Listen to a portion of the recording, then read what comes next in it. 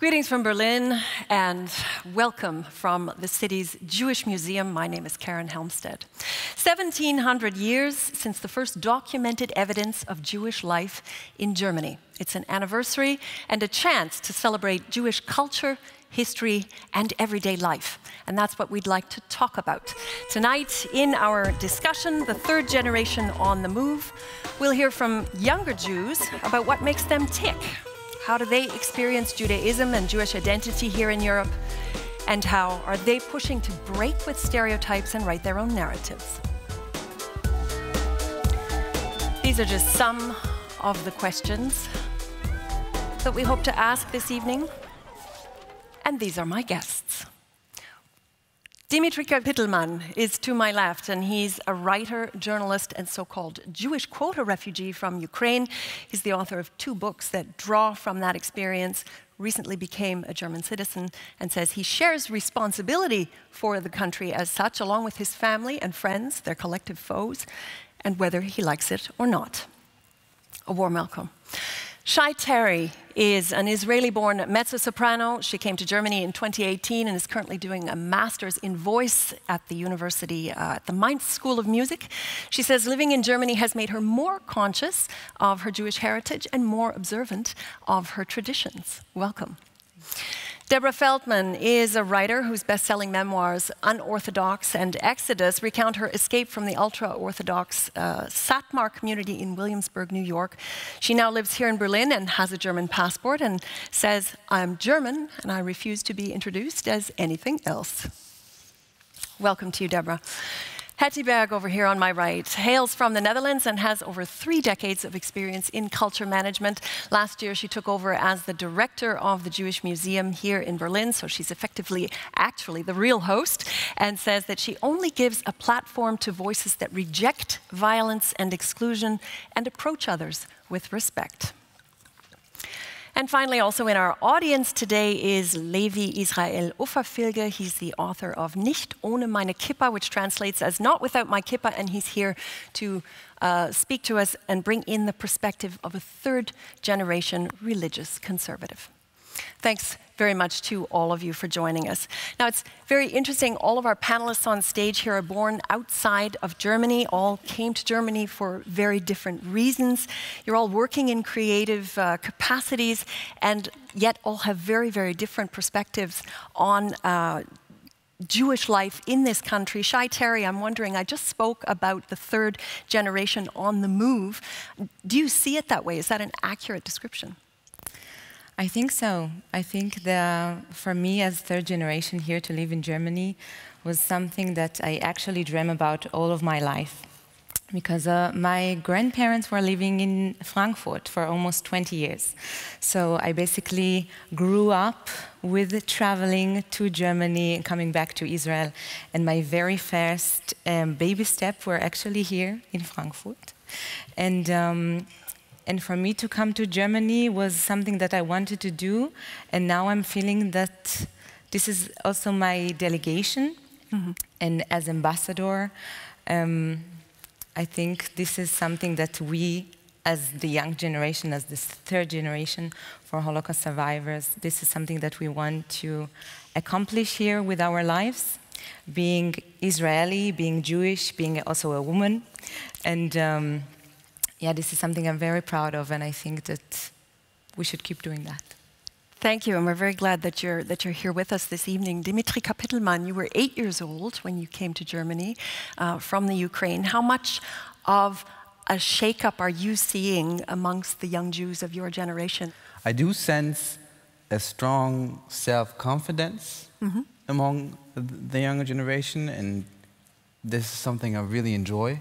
From what I hear from Jewish people I know and who I perform in front of and read to, there's strong will and a strong sense of urgency to do so. Another writer here on the stage, but with a very different story, Deborah Feldman, your path has consistently been one of rebellion as a Jewish woman, as a feminist. How strong is your sense of community with your cohorts here in Germany that you're not alone in this quest for self-determination? Very strong. I would say it's the first place where I felt any sense of real community as opposed to like imposed or performed community. I am continually bowled over and deeply gratified by the diverse experiences and perspectives on Jewish life that I've encountered in Berlin.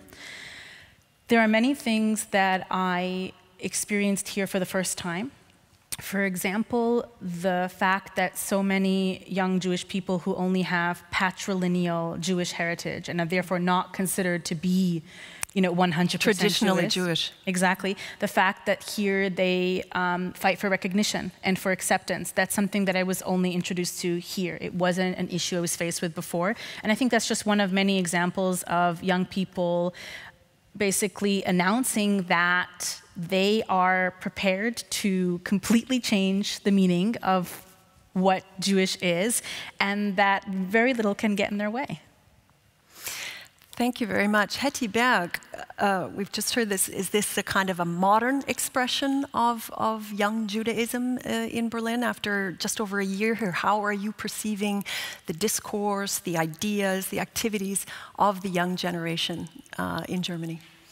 Well, it was certainly one of the things that attracted me to come to Berlin and to lead this wonderful house. That there are so many people here, the young generation, maybe also already the generation before, that are really very consciously trying to define for themselves what it means to be Jewish.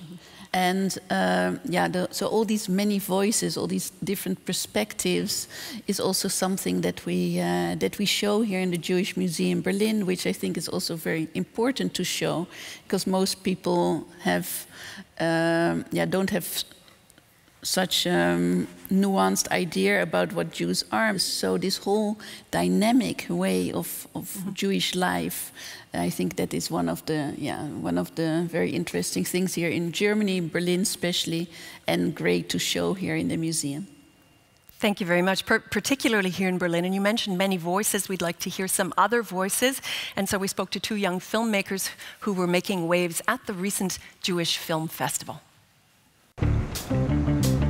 In Berlin, two filmmakers who represent the Jewish younger generation in Germany meet to exchange ideas. Sharon Rüber-Kahn and Arkady Chayet.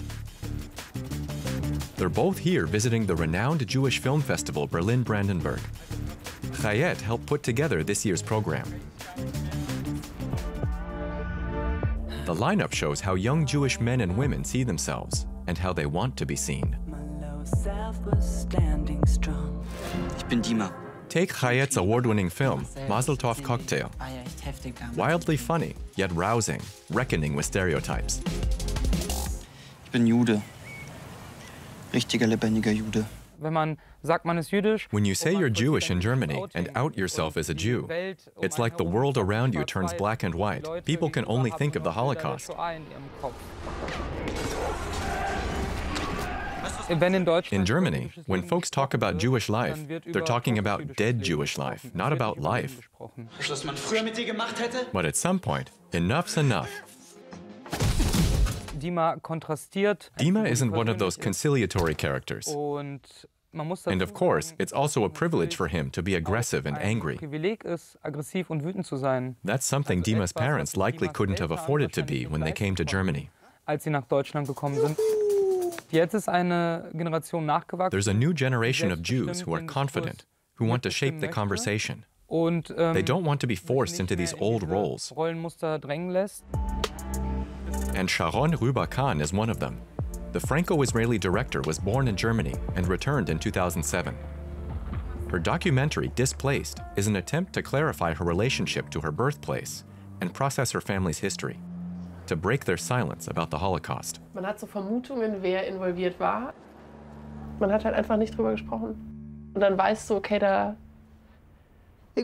was du findest, wenn du suchst, wird dich nicht freuen. The second generation really grew up with the Shoah.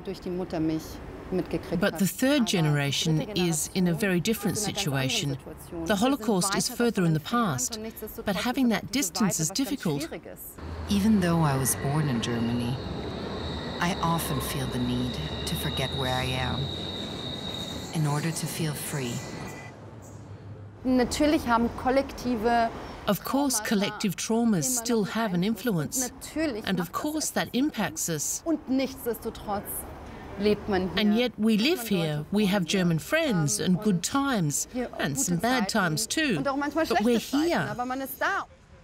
There's a new self-confidence. We want to have a voice.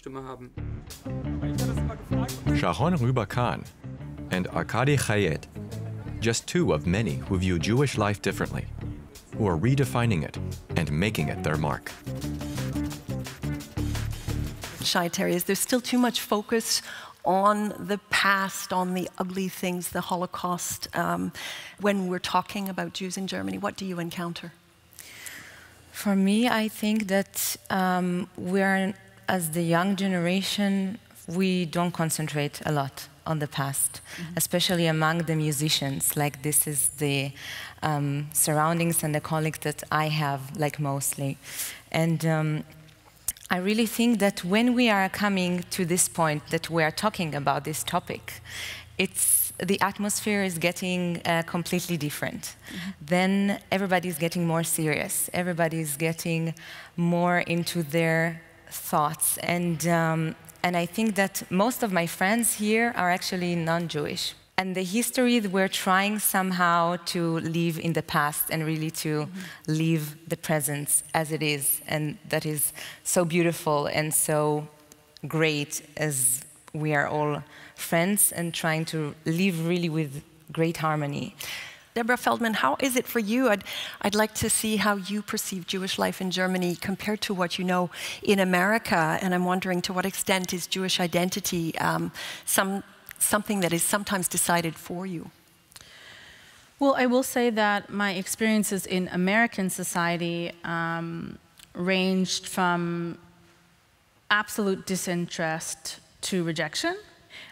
I felt like there was no room for my identity, that America was requiring me to be absorbed into the melting pot, and nobody wanted to know about where I came from. And it was one of the reasons why I think I felt so strongly driven to write my story, because I wanted to be heard. I wanted to be understood. I wanted to be able to say to people, oh, I grew up Hasidic in Brooklyn, and I wanted that to mean something, that people would be able to recognize what that meant and know who I was as a result. And when I came to Germany, I think I was quite surprised by the intense and passionate interest that was shown me from all segments of society, and even the ones I think we wouldn't expect it from. I mean, I think I met Palestinians for the first time in Berlin, and I was taught to be so afraid of that encounter, and these encounters turned out to be incredibly human and peaceful, because we were alone with each other, and it wasn't the entire world staring at us and projecting their politics onto us. And so I feel like Berlin is a safe space for people to connect with each other on an individual level. And I feel like on the basis of these individual relationships, there's so much you can build. But like Shai, I find that many of my friends are not of Jewish background. Of course, I have friendships with Jewish people, but certainly the friendships I have with Jewish people are what I would call unconventional. And these are unconventional Jews. Dmitrij Kapitelman, you're nodding. I'm going to continue to nod. I'm just thinking, as a Jew from the former Soviet Union, the Dima that we saw in the film has similarities to some degree with the Dima from your latest novel. So let's learn a little bit more about your story. Dmitrij Kapitelman.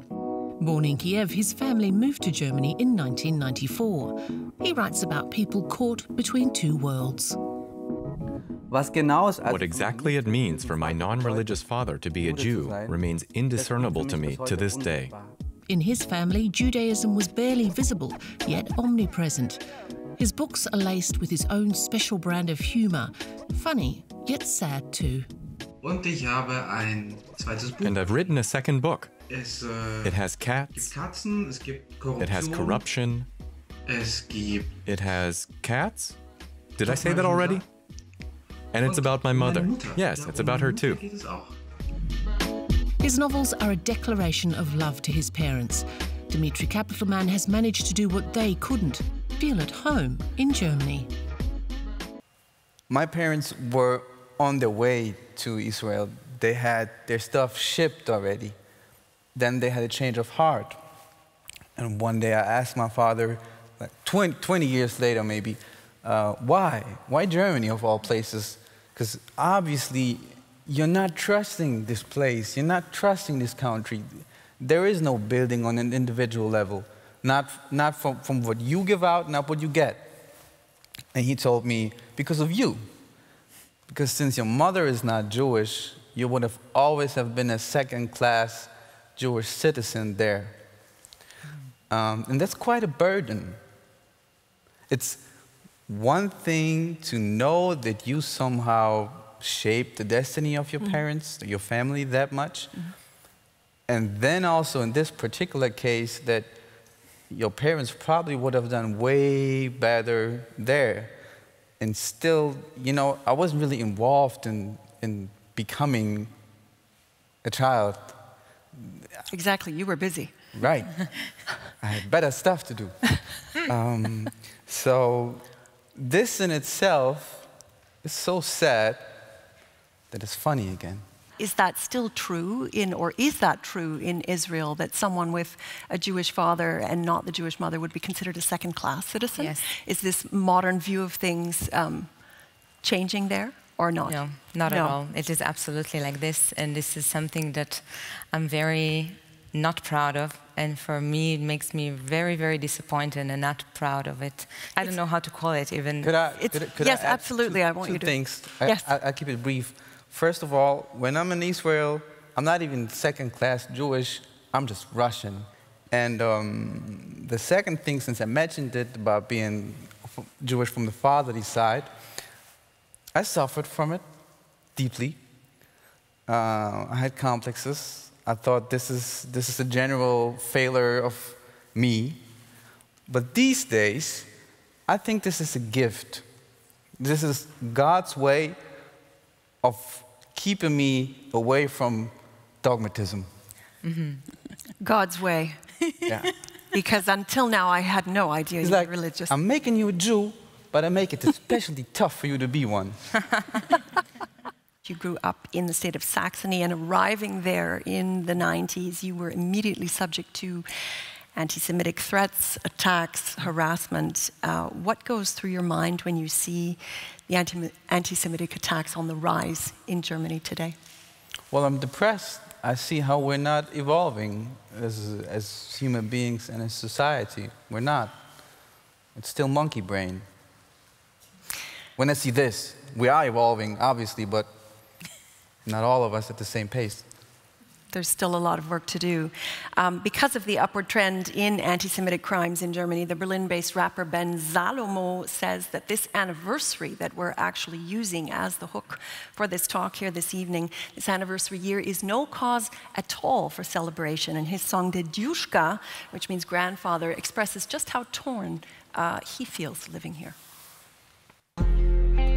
Unzählige Generationen, Millionen meiner Ahnen haben schon hier gewohnt. Doch dieses Land hat sie nicht verschont. Israeli-born rapper Ben Salomo says out loud what many Jews in Germany are thinking: that anti-Semitism is still being downplayed. Even if politicians have begun to react and provide means to address the problem, some feel that's not enough. The anger and impatience is completely justified and understandable because for years, actually decades, Germany slept through the fight against anti-Semitism. They closed their eyes to it and only woke up a few years back. Warten auf das nächste Massaker, als Israel Kritik getan, das darf man ja. Studies show anti-Semitism is deeply rooted in about 15 to 20% of the German population, and it's taking new forms. At protests against corona measures, anti-Semitic conspiracy theories are being spread, and the Holocaust is being trivialized. And at anti-Israel demonstrations, Jews have been subject to pure hate, like here in Gelsenkirchen. That's the really fundamental change in the recent past. Those with anti-Semitic views are more willing to articulate them in public and are increasingly prepared to resort to violence. In Germany, Jewish life is increasingly under threat. The numbers prove it. In 2020, anti-Semitic hate crimes rose by almost 16% compared to the year before. And that feeling of being threatened weighs heavily on Jews, says Marina Czerwinski, founder of OFEC, a counseling center for anti-Semitic violence and discrimination in Germany. That doesn't automatically mean every person has had direct personal experiences, but there's a considered caution or a lasting sense of potential danger. A danger that can also turn into terror, like during the attack on the synagogue in Halle in 2019. 2 people were killed, though this door saved the lives of many more. Talia Feldman was in the synagogue that day. An American who lives in Hamburg, she dealt with the trauma through her art. She's collected data and audio from racist acts of violence during the last 40 years. Recognizing that behind that data are people and our hearts. Das Maß der Bedrohung, die heute von rechtem Terror ausgeht, haben zuletzt der Mord an Walter Lübcke. Feldman's sound installation reveals the structures behind right-wing terror in Germany. Her work is about remembering and mourning, about hearing and listening, but above all, it asks, if we can't recognize the continuities, how are we going to stop them from happening in the future? How are we going to stop this from happening? Some very sobering lyrics also from Ben Salomo, a fellow Israeli, and that song was dedicated to the victims of anti-Semitic and racist attacks here in Germany, in Halle and in Hanau. Shai Terry, you have some thoughts, I think, after this piece. Yeah, my very last concert before Corona was in the synagogue in Mainz. And it was 2019, and it was really a few months after the attack in Halle. And usually we have always the police that are guarding the synagogue, but there were much more because of this concert from the Jewish community. And because they knew that there are going to be a lot of people in this concert. And that was the very first time for me that I felt insecure before I went on stage to sing. You felt afraid? I felt really afraid. For me as an artist, this feeling, it was something that I never experienced, and I really wish that I would never experience again. Never experience it again. Hetty Berg, obviously the officers and the constant security are no unusual thing for you working here in the Jewish Museum. Germany's culture of remembrance, diese Erinnerungskultur, as they call it here, with regard to the crimes of Nazi Germany, has been widely admired in the past and admired internationally as well. Why is it failing to grasp the really present reality for Jews today and failing to protect them? I think it's not only a problem that is in Germany. It's also something that's very hard to define exactly. This is also something that we try to present to the people that come here in the museum. That it's hard to define what is anti-Semitism exactly. Where does it start? What can you do against it? In the Netherlands, also every synagogue is being guarded. Their security. I mean, I'm totally used to that. I'm afraid. I think it will always be there in a way, and it's not just in this group or in that group. It's in the middle of society. It takes different forms, and the only thing you can do is to try to make people aware of this stereotyping, and at a very early age. And I don't think it's like, okay, Germany did a really good job, so how is it possible? This anti-Semitism has always been there after the war, straight after the war. So it's not something like, oh, this is suddenly happening again. And I think that's also important to realize. And yet there is a rise that you have noticed as well, Dmitrij Kapitelman. I'm going to go over here because, as I mentioned, Levi Israel Uferfilge is following here from the audience, and I have to come down, and because of Corona, I have to stand 1.5 meters away from you. Thank you very much. Mr. Opferfilger, born 1988 in West Germany, and you're a student of rabbinical studies and author of the book, as I mentioned earlier, Nicht ohne meine Kippa, Not Without My Kippa. Now, the kippa, which you're wearing here today, is obviously a very important symbol of belonging for you, and yet, as we've seen with recent attacks just this summer even, it very clearly makes you a target. Standing up and making sure that this kind of thing doesn't happen, but what's your response to the rising anti-Semitism in Germany at the moment? Well, my response is not to back down. As you mentioned, the kippah is my symbol of Jewish expression, is very dear to me, and I'm quite stubborn in being visible. I really like and love my Jewish identity, and I am ready to bear the consequences that might happen to me. But I must say I was very lucky, really just lucky in the past years that nothing worse than some bruises happened to me. I find it to be very, very important to keep on being visible in this country, because I think that just being private and being invisible just does more harm than good to us. As a teacher and a religious leader, you were just recently at the Jewish International School, you're educating, so to speak, the fourth generation of Jews. How do you prepare them for this kind of everyday onslaught, for how they have to sort of comport themselves in the world? Well, I guess as all Jewish educators do these days, we try to do everything to give our students and to help them develop on their own a good Jewish identity and self-expression and a good Jewish self-worth. We can't save them from everything that is going on, but we can give them the tools to react to it and to be resilient, and the means of how to be careful when you're visible. You don't have to be too adventurous,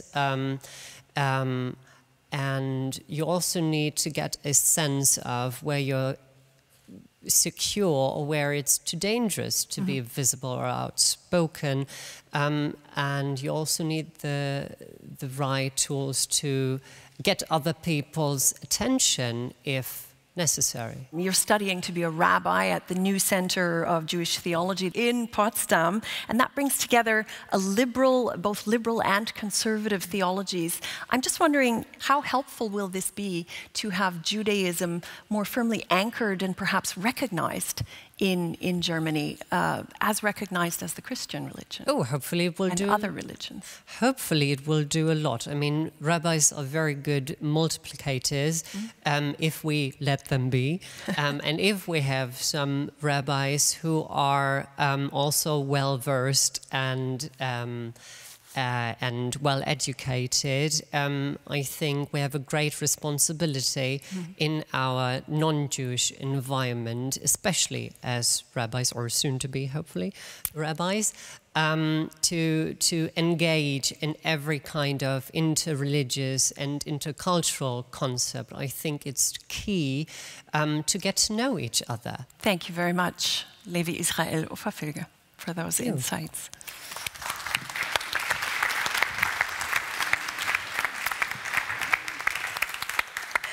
Mr. Opferfilger spoke about visibility and not backing down. Deborah Feldman, you fled a very visible, ultra-religious community, did really the unthinkable from the point of view of your family and your community, chose to move to Germany, Berlin, earn your own money, do all of these things that were not acceptable. Any misgivings for having, with the situation at the moment, that how do you feel you can contribute to what Hetty Berg was talking about in terms of broadening perspectives and not allowing this anti-Semitic wave to take over? It is important to me to show people that Judaism is not a monolith, and that even within monolithic communities, there is a lot of dissent and a lot of diversity. And I'll be honest and say that before people like me, I don't want to say just before me, but my generation has a much higher number of ex-Orthodox people than have previously existed in the Jewish world. And I think before we showed up and we made a fuss, people didn't really wrestle with the idea of orthodoxy within the Jewish world. Jews didn't wrestle with it, and non-Jews didn't either. And it is not just of social importance, but of political importance, because in the day and age we live in, religion has a dramatic impact on politics and therefore on our society, on a global scale.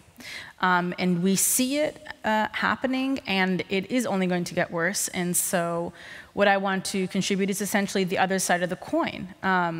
It's the dangers of retreating too far into identity, the dangers of forgetting our common humanness.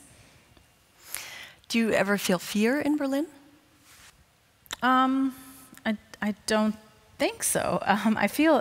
I'll be honest, on this count as well, I have felt unsafe in my life, but mostly as a woman and not as a Jewish person. And sometimes in Berlin, I also feel unsafe as a woman.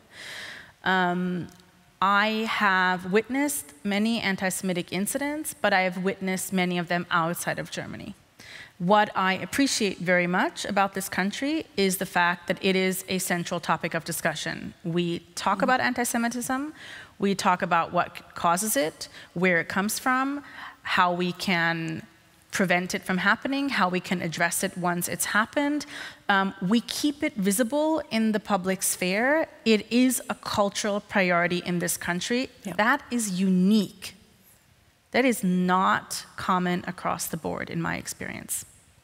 Berlin, obviously a place where you feel safe. It provided very much a safe space for you to continue writing your story. And Deborah Feldman's story, of course, is one that many people will be familiar with. Let's look a bit more closely.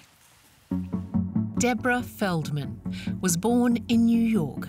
She came to Berlin in 2014 after fleeing from the subjugation she experienced in her ultra-Orthodox Jewish community. In her best-selling memoir, Unorthodox, and in a film, she tells her story. I was to have intercourse with someone I didn't know, whether I wanted to or not.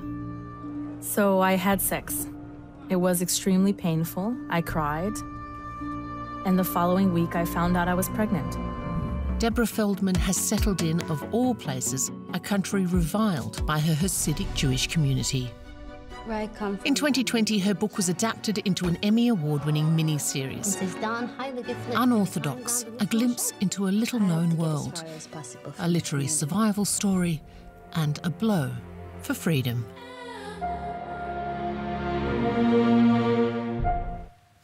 Freedom and liberation. You've said, I read a quote of yours that you said, the German identity is linked to guilt, shame, the struggle with the past, and these residual traumas. Many people might wonder how that can be liberating. Well, I guess maybe it's just liberating for me, right? I mean, maybe because I come from a culture so deeply influenced by survivor's guilt and by the inability to recover from trauma. Maybe it was only like that for me personally, that I came here and I realized, well, everybody's like that here. I'm just one of millions. And I felt inordinately relieved. Like I finally wasn't alone with this feeling that people understood what it was like to live like that. And even if it was from a different perspective, we're all haunted in the end in the same way, because this generation, it's not about who our grandparents were, it's about who we are now and what world we want to build. Language is a very big part of your new identity, and you're actually even writing your first novel in German. How does that feel? Really good.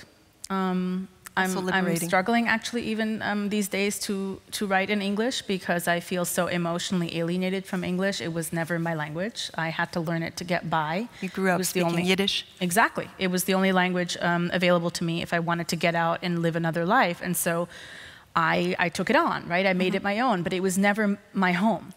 Shai Terry, your thoughts on delving into your new German identity and being here, embracing this country? Yeah, so as you said, I moved here almost 3 years ago, and I decided to learn German as fast as I can, and to be more like integrated with my friends. But also I found it really, really interesting that all the people that I met here was related to me as I'm Shai Terry that came from Israel, and as more as an Israeli, as a Jewish girl.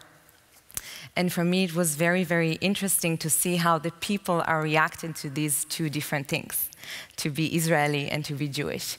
And I was also very, very grateful to have great people around me that wanted to know my religion, my tradition, and my culture, and was asking me so many things about it. And people wanted to learn some new words in Hebrew, and wanted to come to my home to celebrate Shabbat with me. And as a Jewish Israeli, you're one of many young Israelis who have chosen to leave Israel and move to Germany. Let's hear a bit more about Shai Terry. Shai Terry. Born in northern Israel, she studied classical music in Tel Aviv. Soon after, she began performing at official events in Israel and toured the US. She sang for the Israeli military, serving as a soldier for 2 years.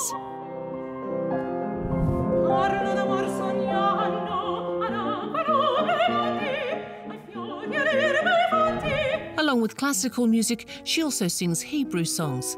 That's important to her.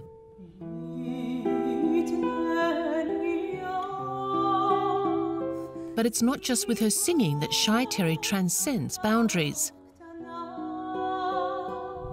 Since 2018, she's been living in Germany, making a dream come true.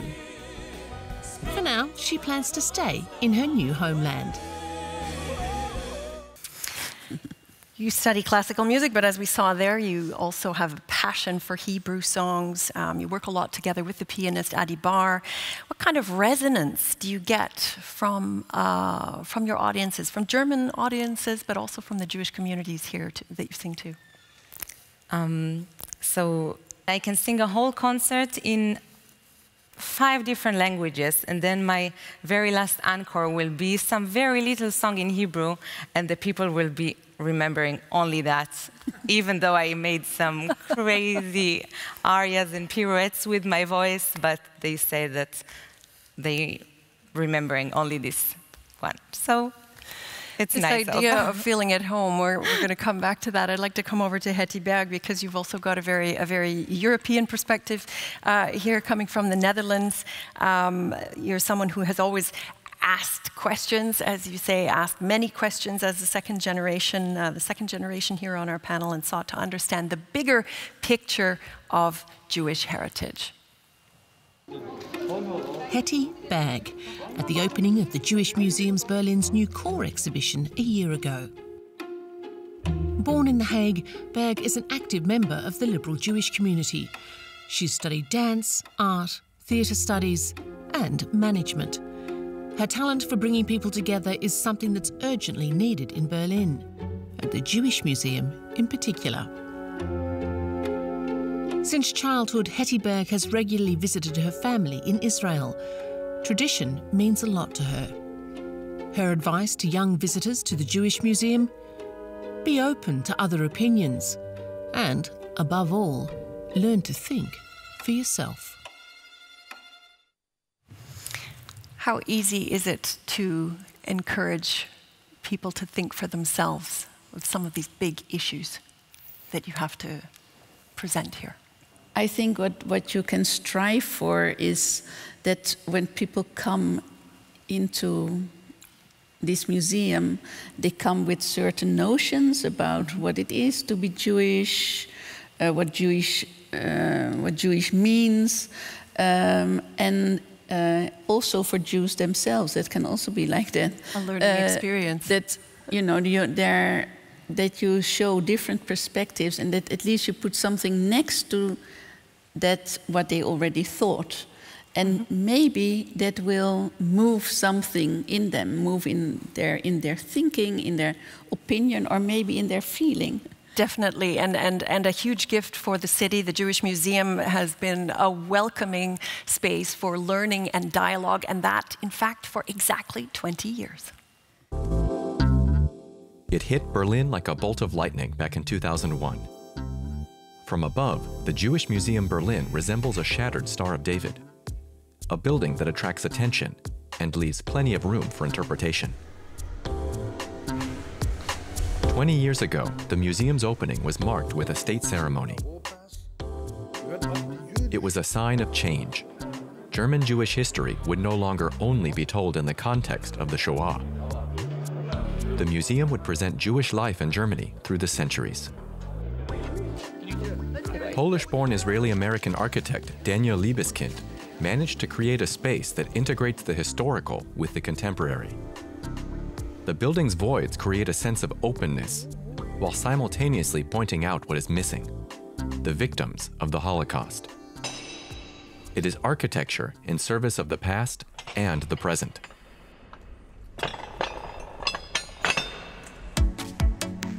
Europe's largest Jewish museum presents 1,700 years of German Jewish history in a playful, interactive way. The new permanent exhibition, which director Hetty Berg opened last year, also focuses on aspects of daily Jewish life. What is kosher food? What happens on the Sabbath? But space is also devoted to the dark side of Jewish history, a history of exclusion and expulsion, impressively documented in hundreds of laws. Discrimination and anti-Semitism existed long before the Shoah. Alongside its core exhibition, the museum mounts changing exhibits on sometimes controversial topics, like the uneasy cohabitation between Jews, Christians, and Palestinians in Jerusalem. And there are shows on contemporary Jewish art. Currently, one is devoted to Israeli Yael Bartana, who uses images to question historical narratives about Jewish history. The museum is not averse to provocation. I think the museum is alive as you walk through it, as you see the exhibitions, contemporary exhibitions, new installation. I think it's fantastic. I think that's the idea of a museum. A museum is a dynamic institution. It's not just a static, box with something inside of it. It reflects changing realities. One of these is right across the street, the newly opened Children's Museum, Anoha.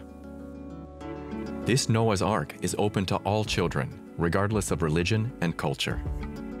The Jewish Museum Berlin, a meeting place for all generations. Your plans for the future, do you see yourself actually staying in Germany? Much of your family, your grandparents actually went back to Israel. Will you be staying here? I didn't know what Germany has for me to offer, from studies, from job, from experience. But I also met the love of my life here, and we got engaged a few months ago. So I guess I will be staying here for a little bit more. Congratulations. Thank you very much. And yeah, but in general, I feel like, as we're all speaking about home, I feel home is where you feel your best version of yourself. Yeah. And home is where the people you love are surrounding you. Mm. So I have my home, of course, in Israel with all of my family and all of my friends, but I created my very own home here. Dmitrij Kapitelman, you traveled to Israel with your father to better understand your Jewish identity. Ukraine was your lost homeland. Germany was your not really yet homeland. Did it help going to Israel? Well, Is it a Sehnsuchtsort? It helped place of curing me of this idea. Yes, it did. And it surely helped me to grow as a person. Mm-hmm. and as a writer, but this home thing, I don't know. So it's not an option for you? It's just not in the cards, but that's okay. I have different cards. It took you many years to take on German citizenship. Now you have the nationality. Can Germany still become a homeland for you? Going back to what Deborah said, we are trying to figure out now who we are, and I'm as well. Of course I am. However, and it is still related to the past because the chains, the links are broken at some point. It's hard to find that. It's hard to reconnect who you are if you don't know where you came from. So with that being said, and keeping your question in mind, yes, I feel at home as a German, Jewish, Russian writer. That's what I have to offer. But here's the thing, this is how we often perceive that this unclear belonging as minus. I did myself. But it's not, it's an enrichment, and we should stop demanding things to fit that almost automatically. They're not, they can't. Deborah Feldman, because you've adopted the German language, we use the word in German, obviously, Heimat, for homeland, this feeling of homeland. I think I read somewhere that you said it was possible to never arrive. Is a feeling of Heimat, or homeland, is it necessary? Can Germany fit that bill for you one day? I think what I said was it's possible to be at home in the experience of not having a home, like to just maybe get really, really accustomed to it and feel comfortable there. For many people, that's the only option. I've gotten into arguments with conservative-leaning thinkers, who are in my generation, my age group, who argue that Heimat is extremely important, that it's what Germans say, identitätsstiftend, right? It builds identity. Without Heimat, without home, we don't have identity.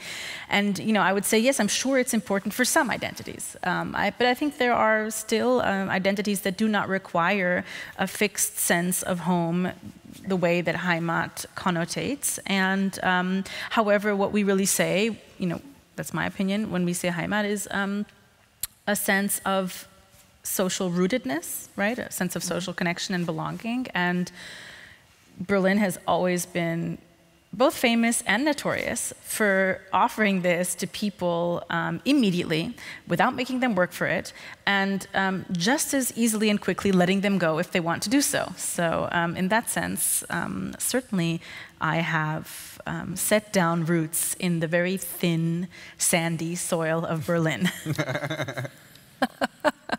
As have many of us. And sandy soils, yes, definitely scraping underground, but always feels good when you fall. It's not as hard as certain surfaces. Thank you very much to all of my guests. It is time to wrap up. We're obviously looking at an incredible diversity of experience of Jewish life on this stage. But it is going forward and dealing with issues of the past and constantly grappling and actively shaping new conversations. Let's make sure we keep listening to them. Thanks to all my guests and thanks very much to our audience. And until we meet again, all the best and bis zum nächsten Mal.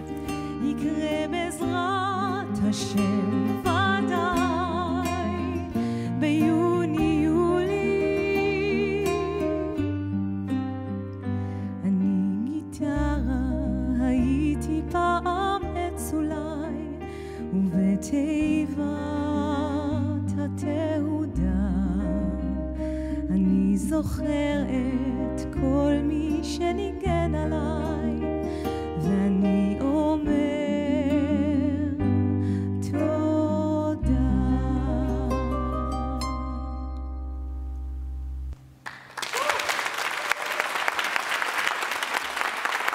תודה רבה. Thank you very much. Vielen lieben Dank. Dankeschön.